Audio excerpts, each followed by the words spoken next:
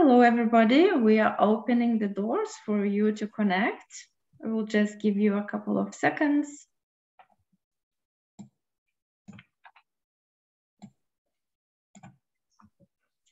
So welcome to Digital Ship webinar on simulation and prediction, getting beyond performance monitoring. Our guest speaker today is Bastian Genke, Senior Product Manager at Navis, a company that is one of the pioneers using simulations to make predictions. You will have the opportunity to ask questions anytime during this webinar. Simply send them via the Q&A box. And now I think we are ready to start with Carl Jeffrey, founding editor of Digital Ship, who will introduce us deeper into the topic. Okay, so our subject is how we can do simulation and prediction for vessel performance. So we want to go further than just talking about data gathering or performance monitoring. So simulation and prediction is about getting a sense of what would happen if we're going to change a speed, change a route, use different fuels or make investments in our ships. For example, we want to know if we make this change, is it going to keep us in the A to C bands of the carbon intensity indicator in 10 years' time? As you probably know, we've got lots of rules coming in about reducing emissions, which may involve spending money, such as on lower carbon fuels or energy efficient methods, and you'll be much happier if you have a sense of what returns you're going to get before you commit to spending the money. So just talking about the terminology. So in our webinars, we've used lots of different terms. We use the term modeling, about building computer models to get a sense of how different vessels are going to behave. And we've talked about machine learning to develop the models. So simulation, we could define that as a sort of specific sort of model which we can use to see what's going to happen. But they all kind of fit together, all these methods. They're all computer methods to try and work out what's going on. Our company speaking today, Navis, has made a carbon intensity indicator simulation service, which is going to simulate what your CII is likely to be and what it might be if you take steps to reduce it. Currently, they're trying it out on a few clients, but they're going to launch it in the market very soon. Our speaker today, Bastian Genke, is the architect and the brains behind the new service. He's Senior Technical Product Manager for Vessel and Fleet Performance at Navis, and he's got a degree in Maritime and Ship Operations. He's based in Flensburg, which is on the Germany-Denmark border. So we start the talk. You can enter questions in the Q&A box at any time, and there should be plenty of time for questions at the end. And I'd like to invite Bastian to start his talk. Thanks. Thank you very much, Carl. Thanks for having me today. So let me start sharing my screen. Yep. So you should be able to see my presentation right now. Yep. Yeah, let me start to give you a little bit of a regulatory framework update here. I guess everyone is pretty much aware of the CII regulation, but sorry, we can see the regulatory presenter view window on the. You're sharing that as well. Do you want to? So that's it's gone now. Now it's gone. Now you see only my presentation, right? Yes, that's right. Okay, sorry for that. So I guess everyone is pretty much aware of the regulatory framework behind when it comes to the CII, but to give you a quick update and to get everyone on the same page, actually I would just briefly to go through that as well. Starting in 2018, at first the European Union and then the IMO DCS followed in 2019, started to look at CO2 emissions in the shipping industry. So it started with the monitoring, reporting and verification, followed by the fuel oil data collection system from the IMO. But so far, there was no further action required beyond the monitoring. So data have been collected and summarized and analyzed and then been submitted to the regulatory bodies. This all was relying on historical data, and there was no other action required rather than submitting the data. But with the initial calculation of the EEXI and the following annual CII being computed, which is an upcoming regulation starting to get into force in 2023, the IMO has introduced a system where vessels are being put in categories, and there's a dynamic rating scheme behind. That actually means the vessel are forced to stay above a certain threshold, and in the future, this dynamic rating scheme will get more narrow over time. So from here, it's basically required to take permanent action to stay in the required category of the rating. And that's what makes the CII totally different from the previous regulations like MME DCS, where it was purely about reporting. So now actually action has to be taken. From 2024, the ranges will get more narrow, so that actually requires owners to stay permanently ahead. And that's also why we do think that it is not enough anymore to stay with monitoring. We have to look into the future. So we want to talk a little bit about prediction and simulation in that regard. Having a little closer look regards to the CII, here's a nice visualization how the required operational CII schema is developing over the years. You can clearly see that it gets narrow. In 2025, there's the first review planned. And within the period from 23 to 25, there's an annual CII rating and followed by EMP audits. And this is actually the yellow area is the middle of area C, where the vessels are required to stay in. So on the right-hand side, you can actually see the different factors which come into that regulation. On the one hand, we have this required CII rating where the vessel needs to stay. We have the reduction factors over the next 3 years, making the thresholds more narrow. And we have the annual emissions, which needs to be submitted and which will be the basis of calculating the annual CII value. There's a little bit uncertainty at the moment in regards to certain correction factors.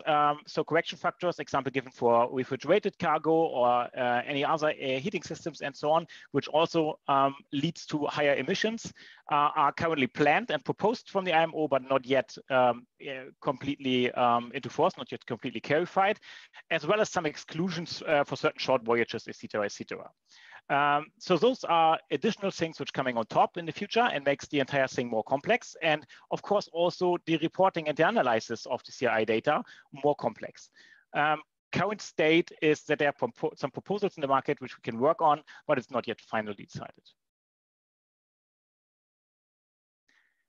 So let me come at that point to the next section, getting beyond the monitoring.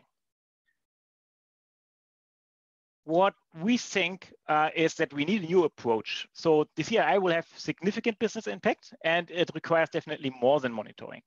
However, monitoring is of course the basis still. That's actually where we get the data from. Most of the companies are collecting data latest since 2019, since the IMO DCS is in place. And this will be of course required in the future as well. The upcoming uncertainties regards to the different correction factors and skip voyages and so on require you to have a bit more flexibility in that reporting so that you can add flexibly additional data if you require them. To keep the emission compliance standard over time, you not need to be aware of the current situation, but you also need to be aware of the future situation. That brings us to the second point, which is the prediction, which should make you aware that actions are required to move into a higher category or to stay into the good category if you're already in there. Since the thresholds are getting more narrow, the prediction will show you at what point in time actions needs to be taken to still stay in the same situation. However, that's not enough because just predicting that at one point in time you will get into trouble will not bring you out of that situation. That's why we think simulating the results of plans which you have regards to the evolving emission compliance should be a possibility you can play around with. So multiple scenarios which you may want to do in order to reduce your emissions should be simulated into the future. And then you should get an updated prediction and see what this result actually means regards to your CII. I will come into more details. And I would like to talk a little bit about the best practices which we see should be in place today. On the monitoring side, of course, the key still is to have a validated and complete data foundation. That basically means data which being collected on board the vessel should be validated, verified. Certain plausibility checks shall be carried out so that you actually have a good data foundation where you can really rely on and you can really work on. And besides the completeness, of course, the quality of the data is still the key here. That said, you need a flexible reporting system with flexible template design so that you can add additional values which you may require in the future in order to report those things which you are not naturally collecting today. When it comes to correction factors for reefer as an example, you may want to get more details about your reefer cargo transported on board, and that should be easy to add to the reporting tool. So daily dashboards and notifications shall ensure that you have an up-to-date monitoring of the fleet, so you're not creating any data gaps, data are complete and also verified. Automatic data interface to any verifier shall just ensure to submit the data on a button click. So don't spend that much time to grabbing the data together, putting them in different forms, in Excel sheets, copy them from A to B. So a button click should ensure that you can submit the data to the verifier you have in place. All that are key things on the reporting and data collection side, which we summarize here as monitoring parts. Looking now into the next chapter, which is the prediction, is, as I said, you know where you will in the future based on the predictions and based on applying the upcoming regulations, but still using the year-to-date data, because what you're collecting is historical information. And if we do a simple prediction, we take historical data and we apply the upcoming regulations, which gives you the possibility to constantly predict the current situation into the future. But still, it doesn't take into account any plans you may have in order to change the vessel operation or efficiency in the future. That brings us actually to the third column, which is the simulation. So simulating the CII development based on operational estimations for speed and charter parties, an example, shall take into account and give you a simulated prediction, which can actually say, hey, if you change certain things in the operation of the vessel, example given, you have a charter request coming in with a certain speed, you would like to simulate the speed for that vessel into the future and see what effect does that have actually for the CII. That said, we can also take advantage from a database of voyages and CO2 recordings we have from the past. As said, since 2019, everybody is collecting those relevant information, but majority of our clients are actually collecting this data far, far longer, since collecting fuel and operational data about vessels via reporting systems is already in place since several years. And if we collect all this data, we can basically take advantage of the historical information regards the CO2 emissions which have been produced on certain legs in the past, and we can use them for any simulation into the future. So technologies like machine learning give us advantage to utilize the information and do predictions based on that.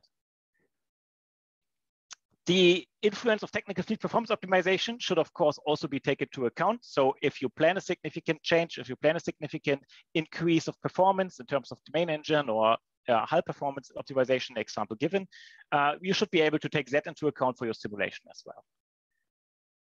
It should be flexible. Various scenarios and options may be considered, and you should look at that in parallel. So not sticking to only one simulation, but maybe having 2, 3, 4, 5 scenarios which you plan with in order to find the best one and get the maximum out of the business while staying compliant.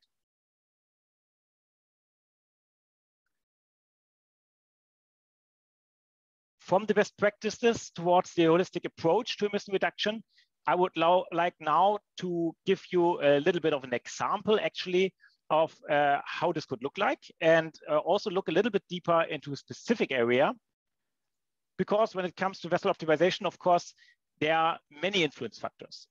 So we have the alternative fuels on the market. We have, of course, a speed control which we have on the vessel, and this is it's a very important factor, especially in the business between the charterer and the vessel owner, to kind of agree on a certain speed range which the vessel can operate in, while not being too fast, thus contributing too much to the fuel consumption and CO2 emissions. So speed control will, of course, be one of the major things on the operational side to control the CII in the future. But also we have technical things like preventive maintenance on the engines, we have the trim optimization, and we have, as an example given, the hull performance, which is the one I would like to dig in a little bit further here. On all these areas, optimization potential is there. And on all these areas, we can work with data in order to find optimization potential, which at the end of the day contributes to lower fuel consumption, thus lower emissions as well, and give you possibility to stay within the required ranges for CII. Why I'm taking high performance as one of the examples today, and actually I could talk days with you about different other measures and areas here, but high performance raised the interest again in the recent in the recent days, there was a nice article at the Maritime Executive where an IMO study was published, which showed a higher than expected fuel cost from fouling. And I was pretty surprised that I saw, based on that analysis, that they realized potential up to 25% of performance optimization just out of certain hull condition. Of course, this might be extreme examples, this might be under extreme conditions, but even if you just talk about the half or even the quarter of that, the savings can be significant. And that actually brought me to the point to take high performance as an example today, to look at potentials we can identify based on data in order to reduce the fuel consumption on the vessel by increasing the efficiency quite significant.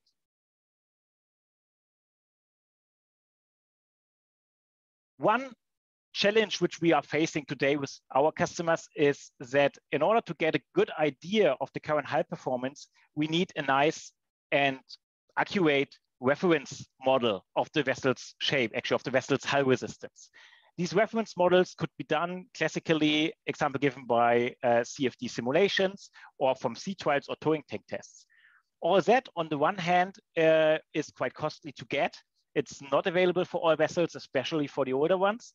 And also, this is not the truth over time, since the vessel will get deformations, damages, etc., which are changing the vessel's hull and which also will change the reference line. So basically, the approach here is that we create such reference model based on clean hull data, which we get from the vessels. Example given, after a hull cleaning or a dry docking, we start the data collection period, collect data over a certain time. So we have input information about the vessel's condition in terms of draft, trim, speed. Also, we can include the weather as a very important factor here as well. That put into a machine learning model will actually generate you a predicted shaft power, which we can compare with the following data which we collect of the vessel, which includes the actual shaft power. Comparing actual shaft power regard to the prediction, which has been estimated based on the clean hull data set being collected in a certain time, will actually identify a speed power, a speed loss or a shaft power increase, depending on how you look at it. And this actually identifies your potential. So the entire system is, of course, far more complex than it's visualized here, but I hope that this gives you an idea of how these things actually are set up in order to get a proper prediction for expected power at a certain condition of the vessel, comparing that with the actual information and identifying the potential you have to save.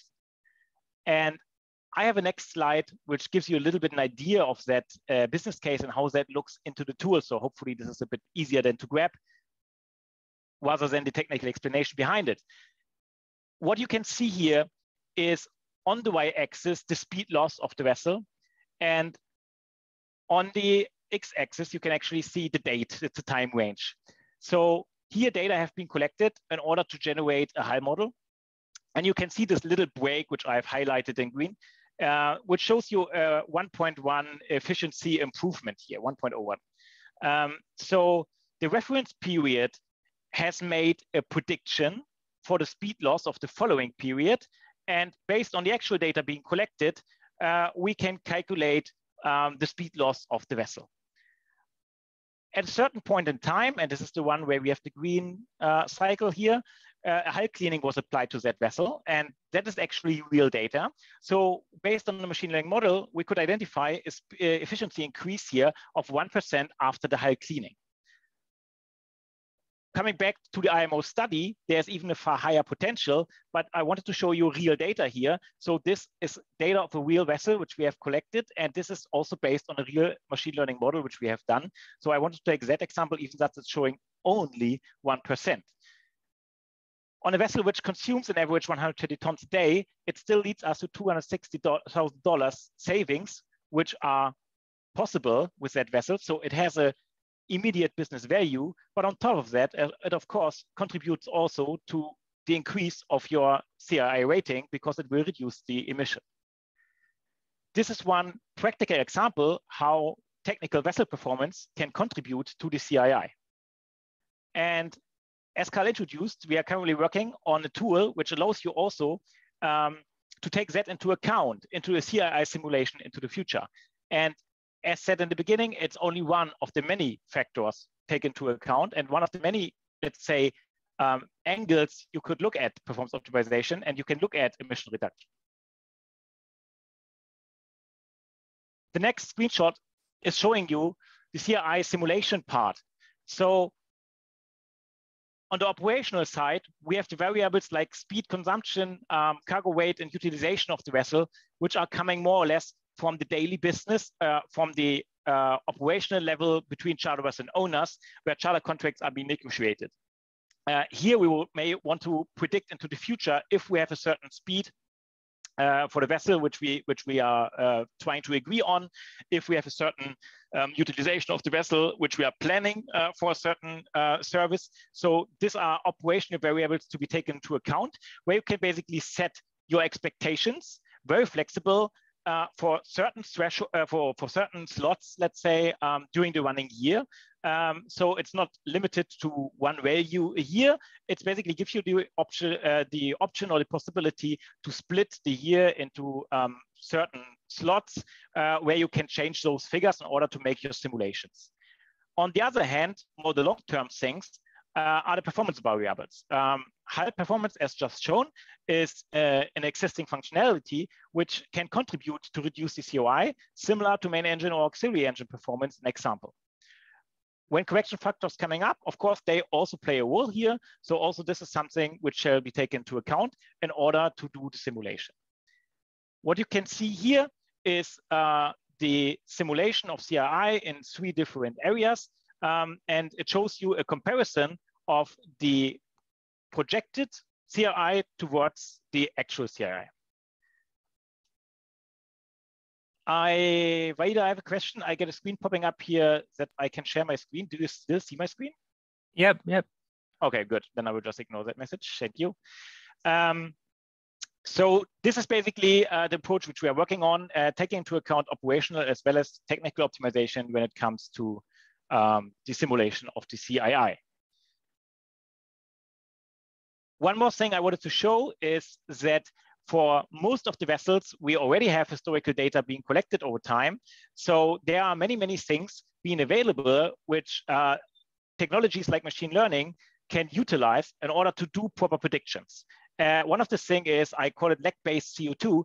It basically means that we have data over years for several legs, which different vessels in different sizes and vessel types already have sailed. And we have a lot of detailed data. We know the duration, the distance of the legs, we know the cargo being transported, and we also have already calculated that time, the CO2 emitted. So those are all things which can be utilized in order to make some learnings and predictions for the future. So just want to take that as a second example of how historical data can be of advantage for future simulations and can hopefully help to kind of follow that very strict and new approach of the upcoming regulations.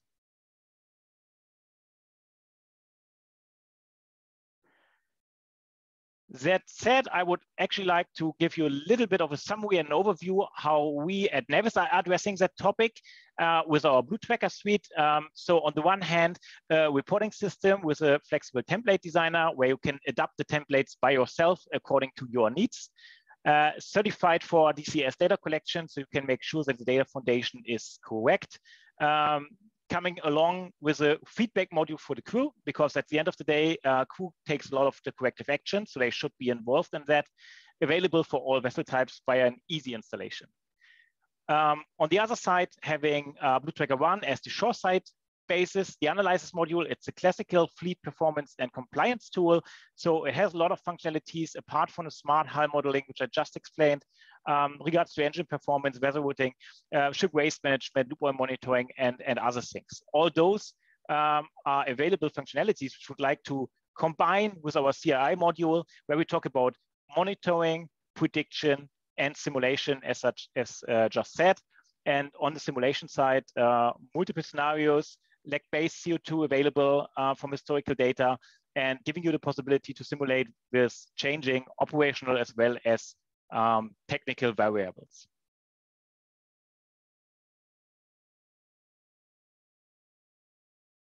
That actually brings me to my last slide upcoming, which are the key takeaways of today. So to get prepared and to keep with the highest emission compliance standards over time.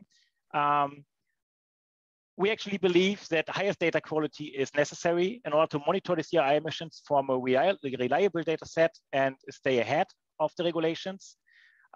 Being aware of future ratings so that you always know where you are and when you have to take corrective actions, but also have a reliable data modeling. Example given utilizing technology like IRML, use it to simulate whatever your plans are and to see what's the effect of the plan in terms of the upcoming things, of the upcoming regulations. This all together brings us to an agile path of future compliance to always be able to prepare the balance of cargo operations and vessel analysis according to the evolving situation in the regulatory area of CO2 emissions.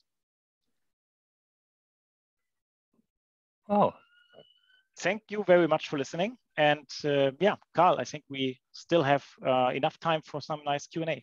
Yeah, that's great. Yeah, that's fascinating. Well, I've certainly got a lot of questions here. And if we've got any questions from the audience, this is a time to put them in. I mean, one thing that came to mind, I mean, going in a sort of slightly different direction, but the skill set from shipping companies we're looking for. So shipping companies don't generally employ data scientists, and a lot of this looks quite difficult, but it's not a case that you can just get the software to do it, because there's all these different calculations going on. I guess you're providing, we imagine in the future, you're going to provide a sort of range of tools for getting the different answers, but they have to look at everything separately: fuels, speed, hull, and maintenance. I don't know if you ever want to share some thoughts about how you see this will be sort of managed practically over the next few years within a shipping company. Is that Yeah, absolutely. Thanks for that question. That's absolutely true. And one thing I hear from many of the shipping companies is that they say, hey, look, I have so many nice tools, but I don't have the time to work with them, right? So this is where many people are struggling, because you still have a running operation. So you have a daily business, which you have to fulfill somehow. And this is, of course, your key. You have to run your business, and you have not the time to spend a lot of additional time on special toolings, which are giving you some possibility to analyze things. And that's exactly why we do think we should automate as much as possible, and we should make it easy.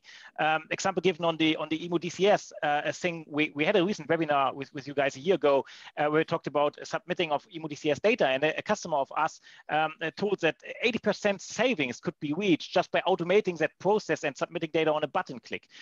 So we are looking to automatic alerts and to assist the customer with smart tools as best as possible, so that decisions can be made fast, and that not that many time is needed to sit in front of the screen and do the analysis. Because as you said, scenarios are very complex, and you cannot look into each and everything because you require a lot of people the entire day working only on data. And customers are not data, our customers are shipping companies, they are not data scientists. So I think that's exactly correct. And I think that's the way we need to identify the best solutions to automate this and to relieve customers from that work.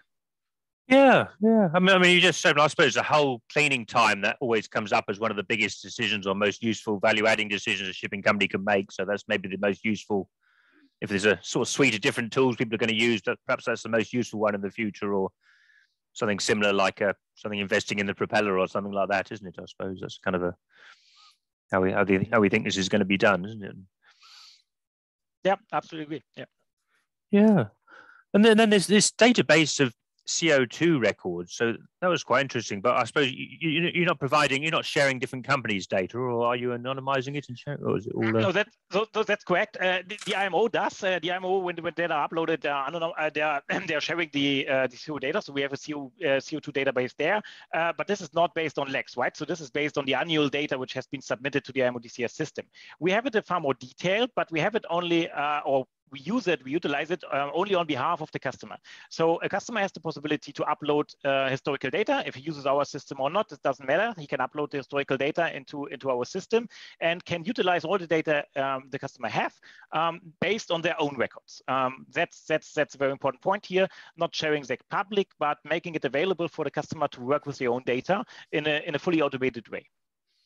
Wow, that's very good. Well, we've got 3 questions on the board here, so I guess we'll start at the top. So Hakan Dallen, I think, is a Vice President Global Sales with BAS Software. So he's asking about implementing the system on board the ship. I mean, I suppose we didn't talk about data gathering at all? I mean, I suppose that's kind of separate in a way, or you just use whatever the shipping company has, or what? Because ships are different in what they're providing. Is that what?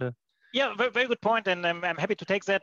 Of course, yes, you are right. That's basically a separated thing from our point of view. On the one hand, we have the analysis, and the system, let's say, does not technically care from where the data comes. So it could be existing data source on board the vessel, which is just being connected via the API. But of course, we're also offering an example, given the Blue Tracker reporting tool to collect data.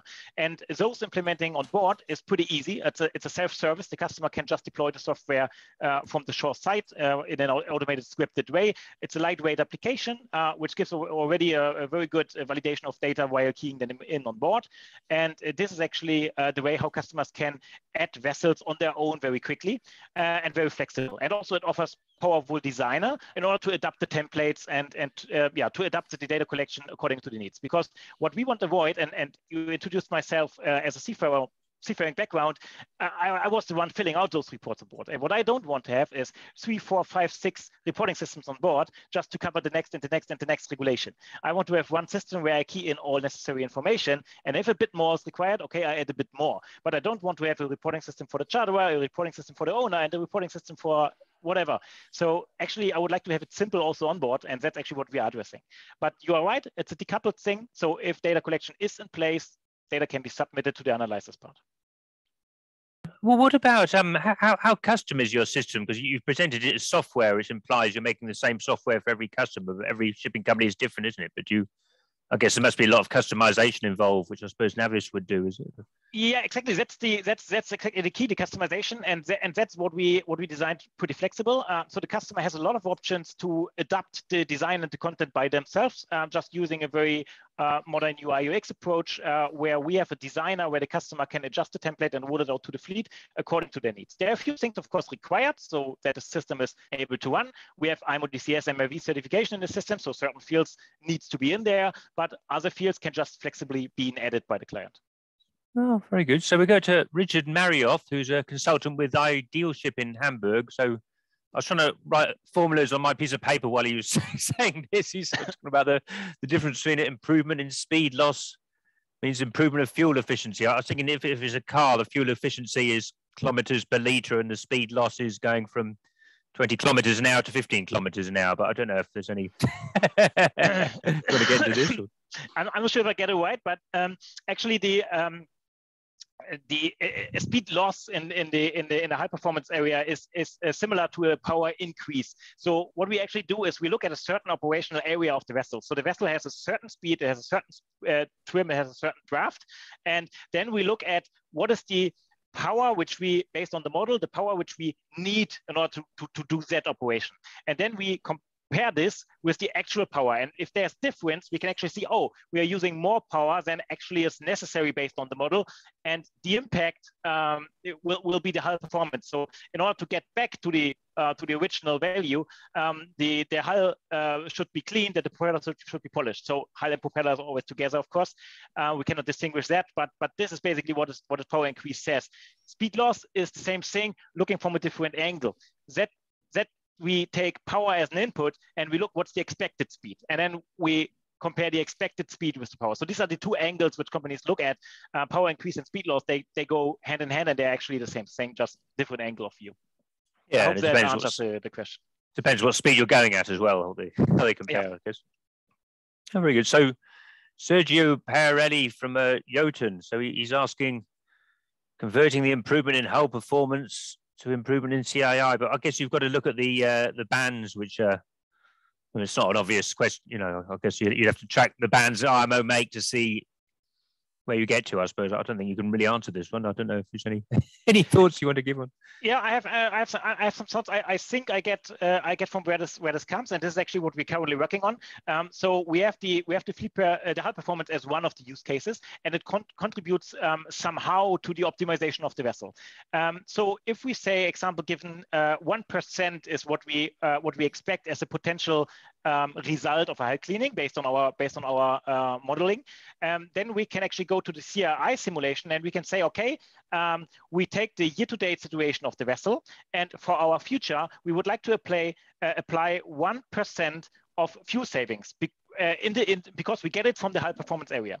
And what we actually plan is to give you multiple options there, saying, okay, high performance is one, manager performance is the second one, and of course your operational data can also be entered. And then you can just say, okay, based on my year-to-date situation, next year I will be 1% better because of the high performance. I will be 2% better because I have some plans on the engine performance. And that effect actually will then be used to calculate the simulation of the CRI.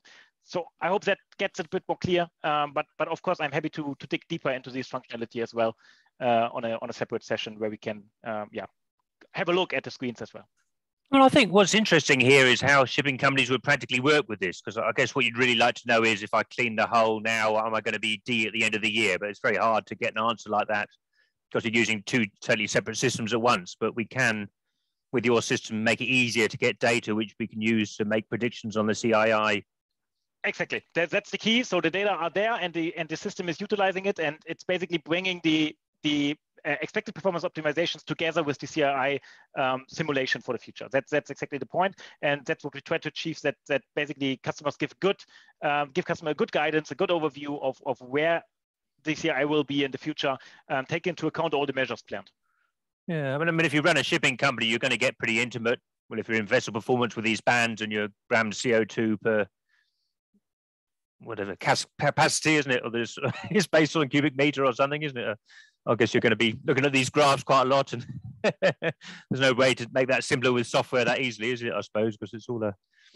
Yeah, as I said, doing all that stuff manually is of course a very complex thing, and yeah, it will consume too much time. So that's why we're working together with our clients. Currently, we have a lot of trials ongoing, as you said, with key customers working on the next steps, and that's exactly what we do. So we get the input from the daily business of the customer, and we are aiming to help to make life easier by utilizing the technology and do such things more convenient in a good overview dashboard and UI, and not spending too much time on the manual analysis there.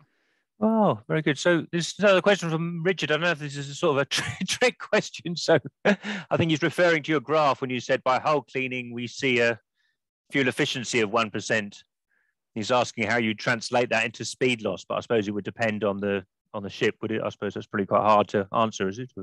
It actually, what we have shown, what we see on the graph was a speed loss, in fact. But of course, a speed loss is also translating into fuel efficiency right away. So if I have to spend a certain additional power, and I know the gap. Basically, I know the increase of power. I can use the SFOC curve. So how many grams per kilowatt hour I need to spend from that engine, and then this translates into the fuel consumption. So it's basically a connection which has to be made between the fuel consumption per kilograms. Kilowatt hours of the specific engine coming from that speed loss to get back to fuel efficiency. So there are certain things in between, certain efficiency steps in between, but somehow at the end of the day, it all contributes to fuel efficiency. So I wanted to simplify this a bit in that use case. Okay, so we've got this question from Anton Zakharov. We do get these questions quite a lot about gathering data. I think it must be the massive challenge that companies have. So we're talking about whether you're going to use auto logging for fuel or rely on the noonday report, and if you need auto logging to do this. But I suppose because this must be the challenge, every company seems to have this challenge. Do you want to share? Even though we're not talking about monitoring, we're talking about simulation. But I guess we're going to talk about the sort of data you need to make a good simulation, which I think is what their interest is in. So do you want to share thoughts on? Yeah, what kind of fuel data you need? I definitely can. Of course, monitoring is, as I said, still the key and a good database. And I know that many companies are still struggling today, depending on what they use. Still, I see Excel sheets in place. This is almost impossible nowadays, I would say, to get a valid data foundation here. On the one hand, it's the reporting system which should get reliable data, but on the other hand, also, of course, automated data is a data source. So collecting data on board of the vessels directly from sensors.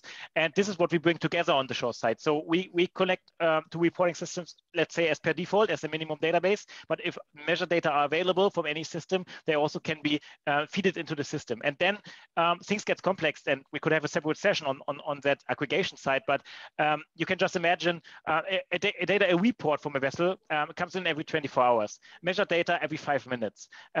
weather forecast every 3 hours. So all of them have different time ranges, and you need to bring them together. So you need to aggregate the data to certain portions, which you can really compare and combine. And that's very important. And not every data source is giving you everything. Measured data gives you a high frequency, reliable data if the sensors are correctly calibrated, but certain things are missing. So certain things can only be gathered from other data sources. Things like fuel details from the bunker receipts, information about the crew itself, and so on. It's not measured. What's the name of the captain? So reporting and measured data needs to be brought together in a sensible way, and that's something we also support and something we do with our clients to help them to have a really valid and complete data foundation to work on. Yeah, I mean, in terms of the digital architecture for this, do you envisage companies are going to be using lots of different tools, or they're going to have one software which does everything in the future? I don't know if that's a... Exactly, and the approach is to harmonize these data, and we do that with a so-called API first approach, a technical term, but at the end of the day, it means there's a central, let's call it the gateway, where all the data comes in, and behind is the aggregation, the harmonization, so that we make sure we can combine these data sources. And that's the important fact, because we also, clients don't want to lose existing data, right? If you have 3, 4, 5, 6 data sources, you don't want to stick with just a new one. So you want to have the historical data being utilized, and that's very important, especially for the prediction. As more data we have, as better it is. So historical data should be taken into account, and we can combine them by creating interfaces between systems, and that's a very important approach. Yeah, I guess you've been doing a lot of these simulations over the past year or so, so you must got a lot of expertise about which ships are good at being able to make simulations, or I guess absolutely. We have teams which are running on board, and which are engineers which are installing automatic collection systems. They have a lot of experience in the interfacing area, and also on the reporting side. Of course, over the past years, we got lots of experience, let's say, and how the different data structures look like, and what you can really use and what's more difficult to use, and there are nuances with distinguishing things, and which are quite important. So of course we have a good experience on that, and also happy to offer any consulting as it area. Yeah, I think Anton is with a company called iGauge in Paris, which specializes in data gathering, which is why there's a lot of interest. But I think there's a lot of interest in general about all of this. So, I mean, the second question is also very interesting. How important is it to get real-time data? I think every ship has connectivity. I don't know why he says if there's no contiguity on board, but it could be like delayed, sent as an email attachment rather than data sent every 10 seconds. I wouldn't have thought. Yeah, getting real-time data is that important, is it? Yeah, it's on the one hand, it's important. On the other hand, it's not enough. So that's what I'm saying. That most of the sensor data are quite good, quite high data frequency, and of course you have to take into account delays and so on. That should be handled by the data collection system. But once you get access to the data and the sensors are calibrated, you get a very high frequency and high quality data, and that's very important, especially if we talk about simulation, prediction, model building. As more data we have, as better it is. So models being built based on measured data are very you can create models quite fast because you have a huge amount of data quite early. That's important. On the other hand, certain things are just simply not available by sensors, and also certain things should maybe be better reported rather than measured. An example given if you talk about the vessel's draft. So there are some physical limitations in the sensors that leads to situations that we fall back in those things to take reported data, and then the key is again the aggregation. Bring the data together in the right way. That's the important thing. Wow. Okay, we're getting lots of questions from your competitors in here, but I think it's all interesting. Peggy Parcher, I think, is from Helen Tech in Athens, but she's asking about exceptions to the CIR calculation stuff in the draft stage. I think that's stuff like the reefer exception. Will your system calculate them? I suppose your system can calculate it as soon as we know what they are. Yeah, first of all, I'm happy to exchange with any competitor as well, no problem. So we have most of them are friends to me as well. So if we meet on conferences, of course, we exchange and we talk, and it shows the interest in the market, right? It shows the interest of clients to talk with those companies. So that's totally fair.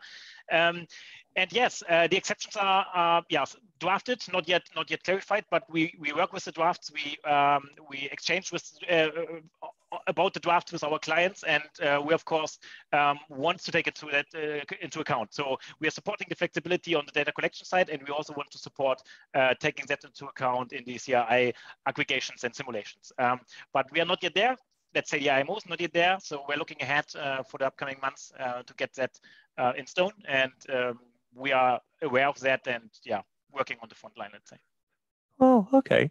I'd like to ask you a bit more about this database of CO2 records. So we're talking about, so if you're a company, you've got records of how much you emitted on a certain voyage in the past. I suppose you have to have a fleet of a certain size to do this, and the ships all going to be quite similar. I mean, I suppose we heard of a company that said they put this thing on the propeller, this, I can't remember, boss cap fin on the propeller, and that was the best thing they'd ever done. But I mean, not every company can do this, or it's quite hard to do, but maybe it's something every company would do, gathering data over time, because it's immensely useful. I don't know if you want to share some more thoughts on this sort of history of CO2 data and how companies should work with it, do you think? Yeah, of course. So first of all, we are gathering the data based on per vessel, so on an IMO number base. And for certain things, it only is possible to look at specific vessels. Actually, you could say every vessel is different, even though they are sisters. Usually there are minor differences still, either on the dead weight or on the engine specifications or something like that, so that you have a real complete sister is, rarely the case. And also over time, vessels get adapted, right? So vessels will not stay as they are just right off the dry dock. So usually there will be things changing over time. So you should always look at a specific vessel if you want to dig into certain details. But of course, there are things which you can look, let's say, at fleet-wide, at least for a specific vessel class. So you can have a look which vessel is similar, comparable, and sometimes a look into data which are near to the real situation of a certain vessel will still be helpful. So not everything. There are certain things we should really stick to. Example, given model building, you should stick to the specific vessel, but there are certain things like CO2 databases where you can get at least an idea. If a similar vessel of the same class was doing the same voyage or a very, very similar voyage, just to one port more or something, so you can still get an estimation which you can take as a baseline. So having at that specific point, having something might be better than having nothing. So that's the approach here. So aggregation is possible, not always sensible. Yeah, it's pretty good advice to a company to start building their database as soon as possible if they haven't already, and make data they can look back in 10 years, I suppose, isn't it? And the more data you have. And what I think is that you need the data really in a structured system, which is able to utilize it. Because if you just dump the data somewhere in a store and keep it in your shelf, then you will never make use of it, right? So we have now this data being collected, and it's time to use it.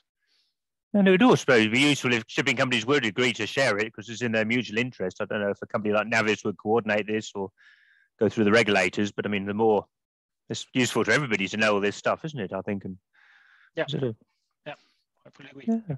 No, that's very good. Another point I wrote down, you had an earlier slide where you mentioned charter parties and speed, but I wasn't sure what. Are you talking about optimizing for a certain voyage, or are you talking about the rule in the charter party that says what speed you have to go at, is it? Yeah, this is a very, very frequent discussed thing at the moment with our clients. When it comes to contract, and we work with both. We work with charterers, with liners, but we also work a lot with ship managers and owners. And this is on both sides, because the CII is a result of the fuel consumption. And actually at the end of the day, the charterer operates the vessel. The charterer gives the speed instructions to the vessel. It has an impact on the charter party. So just imagine you as a vessel owner, as a vessel manager, you're chartering out the vessel for the first half of the year, and you're chartering out the vessel in category A, or let's say more realistic, let's say in C, and you charter this out, and you get back the vessel from the charterer in the middle of the year in category F. So you have only 6 months left, and you need to get the vessel out of this situation, right? And one measure which is pretty effective is reducing the speed. But if you just charter the vessel in the second half of the year on a very low speed, just in order to keep the CII, you will of course get lower rates. So this is a significant impact to your business. So you would like to take the charterer somehow in charge to give you back the vessel in a similar category as you gave it to him in January. So these things are being discussed at the moment, and it's, I think, not yet. There's not yet a clear path on how this will went into charter contracts or something like that. But this is something currently discussed in the market quite a lot, and CI will have a significant impact on that business relation between charterers and owners, and that is something we are currently discussing with our customers quite a lot. Yeah, I mean, it sort of adds another layer of complexity to all of this. I mean, it's hard enough to work out if you should clean the hull now, but to work out what that implies in terms of the ratings and returns from the charter, or I suppose you're just talking about speed mainly. I suppose speed with the charter party, so going slower, if that I guess it's this stuff gets more and more complicated by the day, doesn't it? I think absolutely. It will be pretty disruptive thing in that market. I'm pretty sure this will have a significant impact on both sides. And yeah, I'm really interested following these discussions at the moment, and where this goes. But definitely the significant business impact is clearly indicated now. Oh, it sounds great. Well, we're coming to the last few minutes. There's no more questions on the board here. I don't know if you want to leave some last words. You haven't said anything about what companies you're working with. I don't know if that's all confidential, or you can say if it's container ships or tankers or something like that, or you want to say when this is going to be on the market, or yeah, absolutely. We have already our first beta version of the CRI monitoring and prediction part online in production. So everyone who wants to trial we are welcoming him. We're working with all vessel types. There's no limitation on that. So we as Navis have a natural background in the container industry, but we are working with all vessel types, so there's no limitation in that regard, especially on the CRI, all types are supported. And yeah, the beta version can already be trialed and tested. And on the simulation part, we are currently working, but we'll launch the first version of the simulation as well in Q1 next year. So we are happy with every early adopter who would like to join us on this journey and help us developing the right features into that area as well. Okay, so you're inviting companies to contact you and join the trial. Is that what I absolutely heard? Yes, please do so. As more input, I think we need to work together on that, and as more input as we can get, as better the solution will be at the end of the day. Yeah, no, it sounds great. Well, I think I can see a pathway. I mean, this stuff isn't easy, but having the right tools to help and the right data to help and focus on the goals we're trying to get is where we're going to go. So yeah, well, that sounds great. Well, I think we can finish there. And thank you very much. It's very interesting. I think it is getting clearer to me, even though it gets more and more complicated. It's getting clearer how shipping industry is going to handle this stuff. So I shall pass back to Vida for closing words. Thank you. Oh. Thank you, Bastian Genke from Navis, walking us through how you see the future of emission monitoring and also how shipping companies can address CII requirements. Here at Digital Ship, we are producing webinars for next year. Check the topics that we plan on our website and get in touch if you would like to speak or partner with us. We'll see you in 2022. Goodbye. Oh, bye-bye. Thank you. Bye.